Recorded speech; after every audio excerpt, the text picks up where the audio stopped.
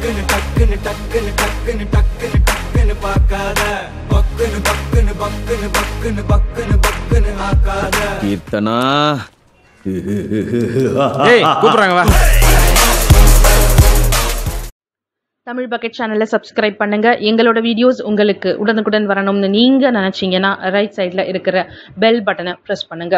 ஒரு பிரபல சீரியல் நடிகரோட 2 வயது குழந்தை பரிதாபமாக உயிரிழந்த ஒரு விஷயம் மிகப்பெரிய ஒரு பரபரப்பை சின்ன திரையில கிரியேட் பண்ணியிருக்கு.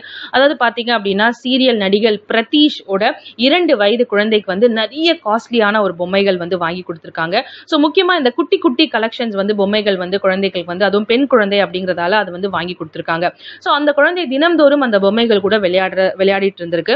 ஸோ அதே மாதிரி அன்னைக்கும் அந்த குழந்தை அந்த பொம்மைகளோட விளையாடும் போது தவறுதலா ஒரு பொம்மையை வாயில வச்சு கடிச்சிட்டு இருக்கும்போது அது தொண்டைக்குள்ள போய் மாட்டியிருக்கு. ஸோ மூச்சு விட முடியாம ரொம்ப நேரம் அந்த குழந்தை மூச்சு திணறல் ஏற்பட்டு தவிச்சிருக்கு.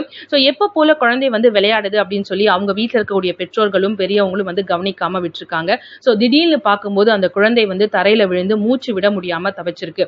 ஸோ உடனடியா மருத்துவமனைக்கு கூட்டிட்டு போய் பார்க்கும்போது மருத்துவம் அதாவது சிகிச்சை பலனின்றி அந்த குழந்தை மூச்சு திணறல் ஏற்பட்டு பரிதாபமா உயிரிழந்திருக்கு.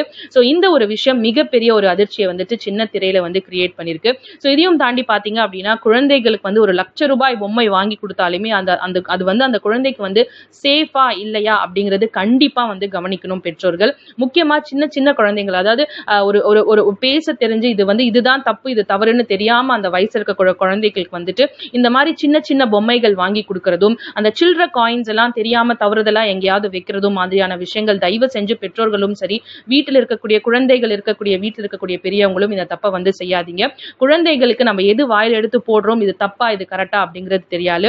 ஸோ அடுத்து பாத்தீங்க அப்படின்னா இந்த மாதிரியான விபரீதங்களும் நடக்க கூடும். ஸோ இந்த 2 வயது அந்த சீரியல் ஆர்டிஸ்டோட அந்த குழந்தைக்கு எல்லாருமே இறுதி சடங்குல கலந்துகிட்டு இருக்காங்க. உண்மையிலேயே எல்லாரும் அவங்க பெற்றோர்களுக்கு ஆறுதல் சொல்லிட்டு வந்துட்டு இருக்காங்க. ஸோ என்னதான் ஆறுதல் சொன்னாலுமே அந்த குழந்தை இறப்பு அப்படிங்கிறது அவங்களுக்கு வாழ்நாள் முழுக்க அது மனதுக்குள்ள ஒரு வடுவாக தான் இருந்துட்டு இருக்கும். ஒரு உண்மையிலே கஷ்டமாக தான் இருக்கு இந்த விஷயம் சொல்லும்போது.